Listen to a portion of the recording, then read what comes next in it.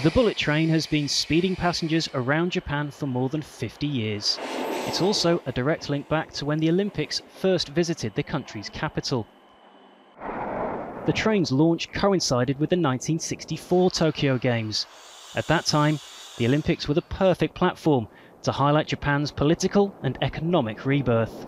Back in 1964, when we had the Olympics in Tokyo last time, it was showing the world that we are now out of the doldrums of the World War II, and we're starting a new nation. Here we come. A 90-minute train ride north of Tokyo is Fukushima, an area still synonymous with the nuclear disaster of a decade ago.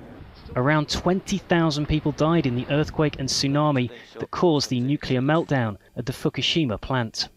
The Tokyo bid team sold the 2020 Olympics as the Recovery Games.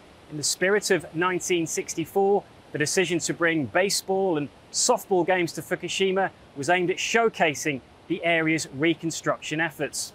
Well, the Olympics did come to Fukushima, but the world didn't. Coronavirus meant no fans were allowed to attend any of the sporting action that took place here. Koji Suzuki has been surfing off this coast for 5 decades.